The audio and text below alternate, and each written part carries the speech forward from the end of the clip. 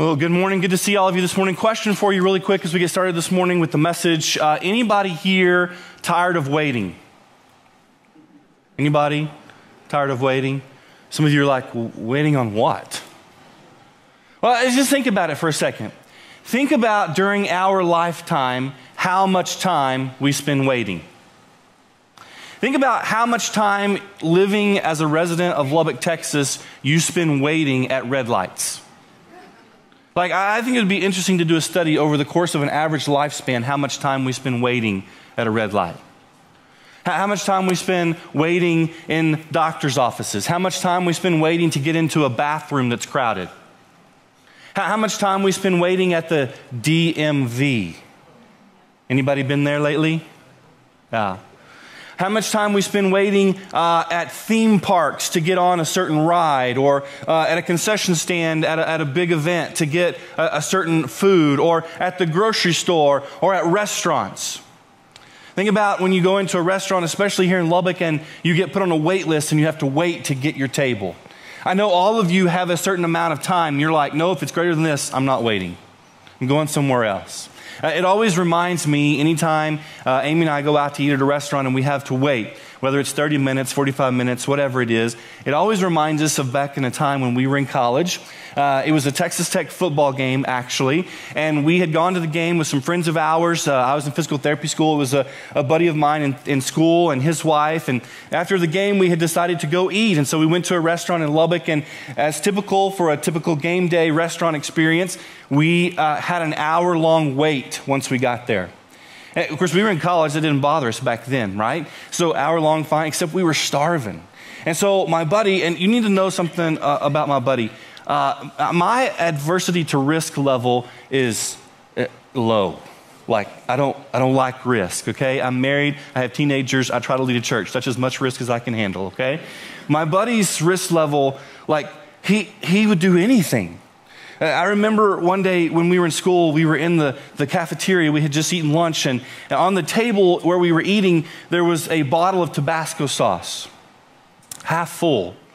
And he said to those of us at the table, 5 of us, how much money would you give me to drink that bottle of Tabasco sauce? We'll give you everything we've got in our pockets. He took the Tabasco sauce, chugged it. We dug in our pockets, we had $1.29. This is just what kind of risk he takes. So we're in the restaurant and we're waiting for an hour, and right around the corner from where we're standing to wait to get a table, he sees that this table is open. No one's sitting there, no one's been sitting there for quite some time. And so he says, come on, let's go. Well, I think he means we're leaving the restaurant to go somewhere else, so I follow him. He goes around the corner and we sit at this table. We've only been waiting in line for like 5 minutes. We sit down, and within a minute, this very pleasant waitress comes and says, can I get you something to drink? Yes, you can get us something to drink. This is great. I always think about that when we go and sit waiting for a place in a restaurant, which is why a lot of times we choose not to sit down at a restaurant. We choose to go through a drive-through, right? Because it's supposed to be so much simpler in a drive-through and so much faster in a drive-through. We've been in this series called 40 Days of Prayer. Would it be okay to ask this morning if we sometimes compare our prayer lives to going through and ordering food in a fast food restaurant? You know what I'm saying? Like, we just pull up to the little thing and say, God, here's what I want, here's my order. And we pull around and we expect to just hand it in our car and we take off, right? Like, that's how we expect our prayer lives to work as well. Of course, we all really know how ordering food in a fast food drive-thru works, right? When you pull up and the lady or the guy says, can I take your order? And you order, and this is what we do in prayer, right? We'd say, yes, I want the promotion at work that I've been waiting on that has the bigger salary, but please cut the pain or any extra effort I'm going to have to get there. And then the person comes back and, right? You know what it's like to go through a drive-thru. That's what it's like to hear God sometimes, isn't it? And then we pull around to pick up our order at the window, and we think it should be that simple. and we hear the words, can you please pull forward and wait for your order to be ready? The reality is that that's what our prayer life is like more than we want it to be, right? That we have to wait. And God answers prayers in different ways. Sometimes he just says, yes, yes, this is yours. You can have it, whatever you're asking. Yes, this is yours. Sometimes he says, no, it's not the right thing for you. I've got something better. No. Sometimes he says, are you kidding me? No, I'm just joking. Sometimes he says, wait. Wait. Yes, it's the right thing, but it's not the right time. Yes, it's possibly a good thing, but it's not possibly the right time. Sometimes he says yes, sometimes he says no, sometimes he says wait. We love the yes, right? Yes. The no, we struggle with. We struggle when God says no to our prayers. We talked a lot about this last Sunday. In fact, if you missed the message, you can go back and catch it at aldersgate.online.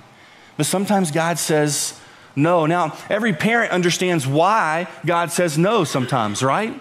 Because as parents, we have to do that. When they're little and they discover fire for the very first time. It's amazing, right? They just want to get closer. They want to touch it. They want to experiment it with it. They want to feel it. And we have to say no. Why? Because we know it's dangerous. It could be harmful to them. It could hurt them.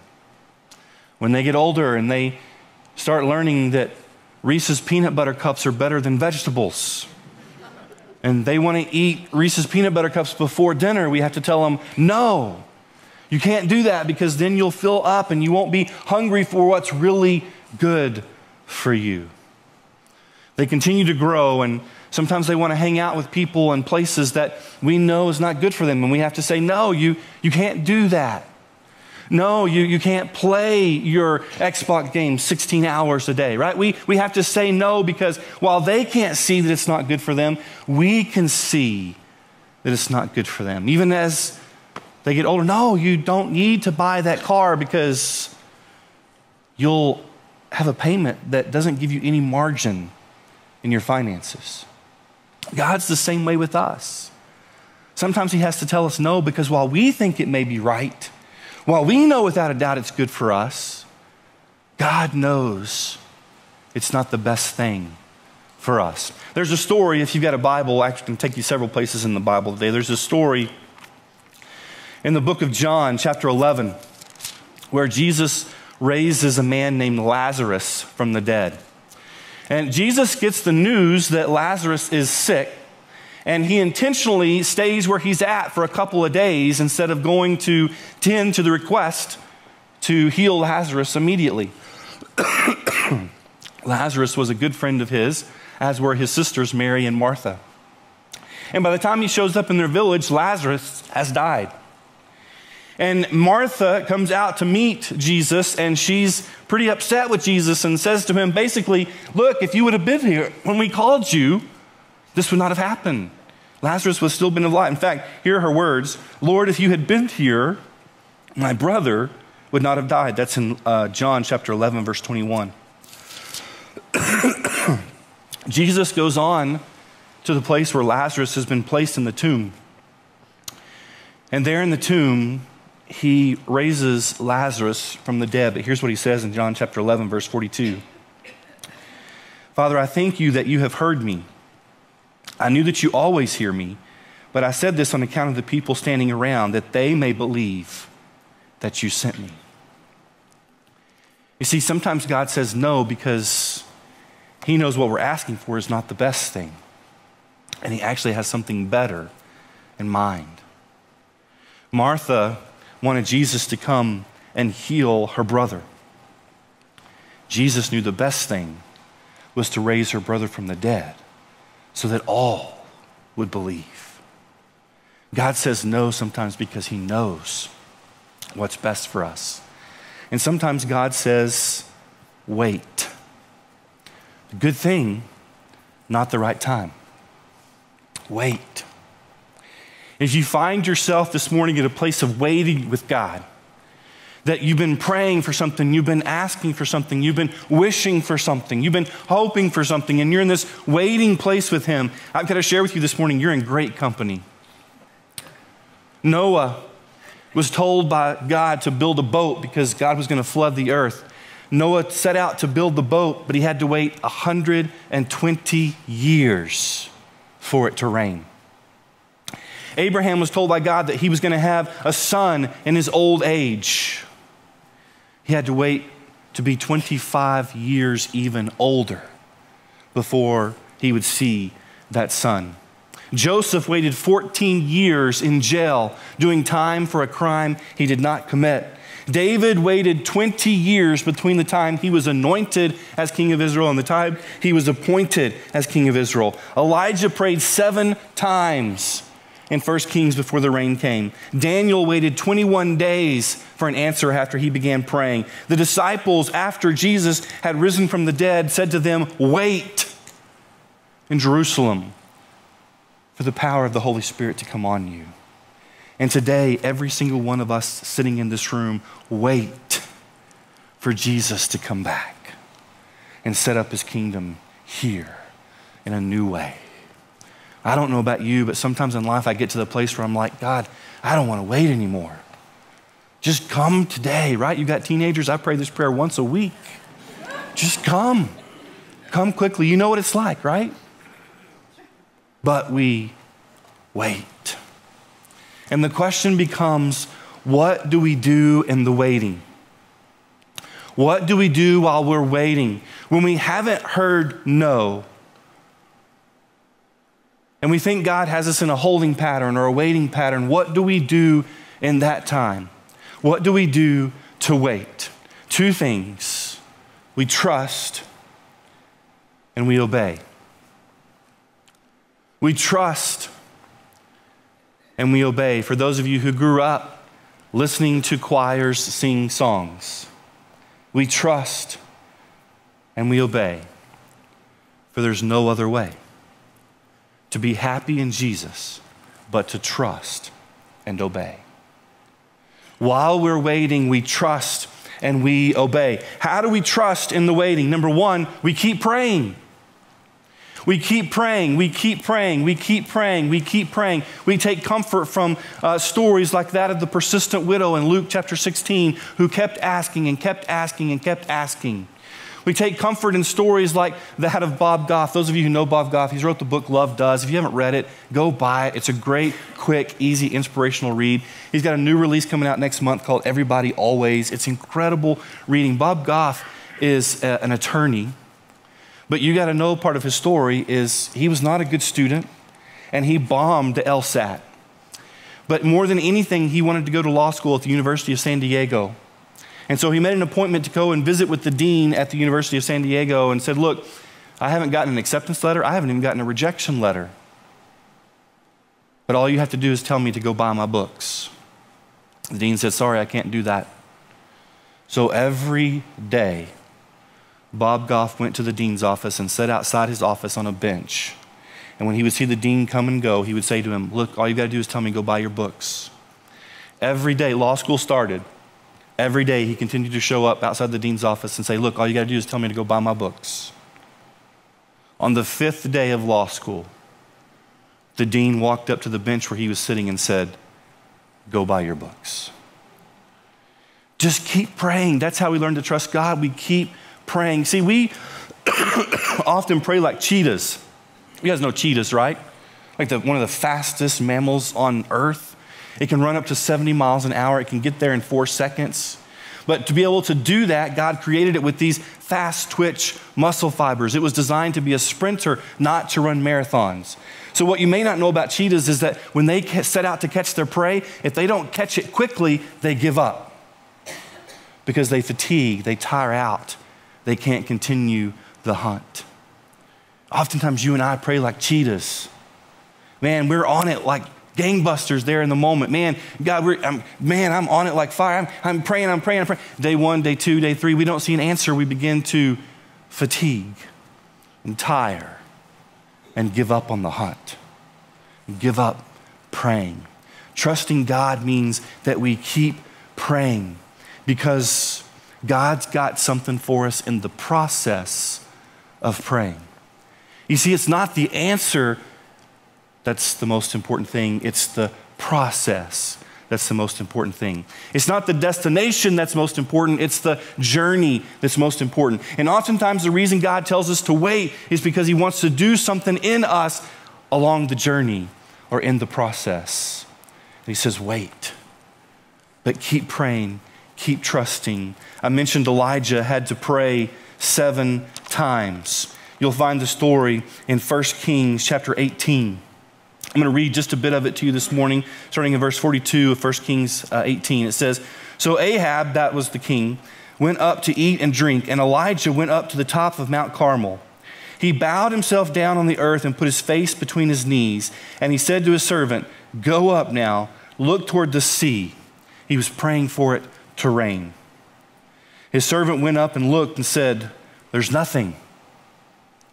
And Elijah said, 'Go again.'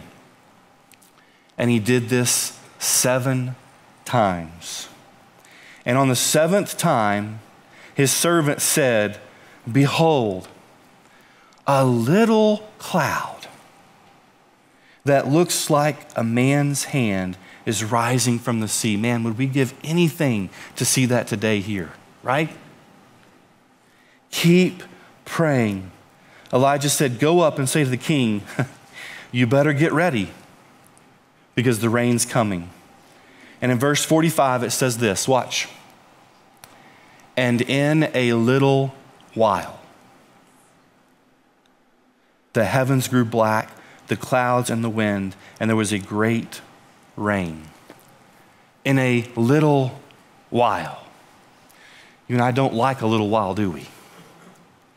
In a little while.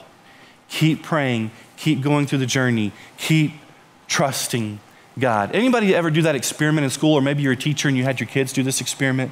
I remember this in elementary school where you would take a seed and you would plant it in a little cup, right? You had the potting soil and you would put the potting soil in and you would put the seed down in the potting soil, and then you would take the cup and you would set it on the windowsill and you were responsible for watering. Anybody do this? And as a kid, you remember how disappointed you were every day you showed up and nothing was happening? There was no plant that was coming up out of the soil, nothing even green for day after day after day after day. Nothing was happening. That's how it feels in our prayer life sometimes, doesn't it? That nothing is happening. We pray and we look day after day after day and nothing is happening. But what we didn't know is because we couldn't see it in that little cup, something was happening. The seed was germinating. It was getting ready to sprout and break the soil above it, right? Just because God doesn't appear to be working doesn't mean he's not working. Just because God seems to be quiet doesn't mean he quit. Just because we can't see it doesn't mean God's not up to something. Keep praying, keep trusting, keep praying, keep trusting. Daniel had to pray because he was in trouble. You'll find this in Daniel chapter 10. He prayed and it took 21 days for his prayer to be answered. His prayer was answered in the form of an angel showing up to Daniel. And there's something really important that the angel tells Daniel. It's in Daniel chapter 10, verse 12. When he finally arrives on the day 21 and speaks to Daniel, he says, "Then he said to me, 'Fear not, Daniel, for from the first day you set your heart to understand and humbled yourself before your God. Your words have been heard, and I have come because of your words.'" Daniel didn't know what was going on those 20 days. What was going on was that there was a battle between the angel and the demons. But Daniel didn't know that. But God was up to something. He was working, he was moving. And just because Daniel couldn't see it didn't mean God wasn't busy. Keep trusting, keep praying, and obey. When we're in the waiting, we have to obey. Well, if God's not telling us anything, how can we obey? We can obey lots of different ways. Let me just share a few of them with you this morning. Number one, we can pray and we can obey and we can know that there is always something to give thanks for. When you're in a waiting moment, when you're in a waiting period, when you can't see what God is up to, when you don't know what he's doing, don't focus on what you don't have, focus on what you do have. When you're waiting for something to come through in your marriage, don't focus on what's not in your marriage, focus on what is in your marriage. When you're waiting for something to come through with your kids, don't focus on what's not there with your kids, focus on what is there with your kids, and give thanks to God every single day for those things. When you're waiting for something at your work and you can't see what God is up to, don't focus on that, focus on what God is doing. Same thing with your church. When you're upset about something, when you don't like something, don't focus on that. Focus on what God is doing there. Be thankful for what God is doing. 1 Thessalonians verse 5:18 says, give thanks in all circumstances. Be a happy camper, not a whiner in whatever circumstance you're in, whatever situation you're in. When you're waiting, you can give thanks. Here's another thing you can do. You can worship. Acts chapter 16. Paul and Silas are imprisoned. They freed a demon from a girl whose owner, a slave girl, whose owner was making money off the demon. Paul and Silas freed her from the demon. So obviously the owner wasn't very happy with that, so they threw Paul and Silas in jail. Acts chapter 16, verse 1, here's what we read. At about midnight, Paul and Silas were worshiping. They were waiting, of course, for God to come through, to set them free, to let them out of prison. And in the meantime, they worshiped. They were singing songs. They were singing hymns, it says. And about that time, God sent an earthquake. You can read the rest of the story in Acts chapter 16. Worship. In the Psalms, we read this. Psalm 30, verse 4 through 5. Sing praises to the Lord. Weeping may last for the night, but joy comes in the morning. Keep singing, keep worshiping. The third thing I want to share with you this morning you can do if you're waiting on God, or if you're in a waiting period, is to serve. Look, it's real simple. If you're waiting, do what waiters do. Serve. Find a place that you can get plugged in. Find a place that you can serve others, whether it's in your work or through your church or whatever it is. Find a way that you can serve. That story of Joseph who had to wait 14 years in prison for a crime he didn't commit. Do you know what he did during those 14 years of prison? He served. And he kept serving, and he kept serving, and he kept serving. Trust and obey. We all find ourselves in those places of waiting. When we get to those places, trust and obey. Keep praying. Ask God to show you what he's doing in you through the process or through the journey. And obey. Give thanks. Worship. Serve. I want to end this morning by showing you a story. It's a story, it's an incredible story that we've put together through video that talks about perseverance in prayer and finally getting to see the answer. Check this out.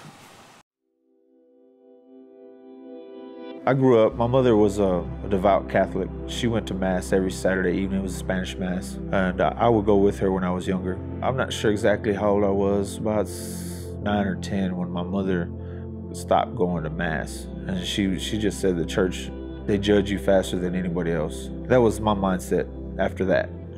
You know, why go to church if they're just gonna point their finger at you? Growing up in poverty, you see people doing good. You see somebody with a nice car, jewelry, and being popular. You kind of want to be like that. At least I did. And the only way to really get like that in my neighborhood is if you sold drugs. And so that was a quick outlet for me to be able to make some money. And I started pretty early, unfortunately, selling joints in junior high. And by the time I was in the 9th grade, I was selling cocaine. Ended up catching a couple of cases. Before you know it, I was sentenced to a 20-year sentence at the age of 19. At 19, I never had a father figure around, so I pretty much was raised in the system, became a man in prison. I did 6 years. I made parole. I got out, I got me a good job, met my wife, started a family. Things were going great. And a few years down the road, you know, the struggle hit. I lost my job. My wife lost her job. You know, naturally, I went right back to selling drugs. And it's as if I didn't miss a beat. I was right back in it. And before you knew it, I got pulled over one day. And I knew it. I called my wife, said, hey, they're pulling me over.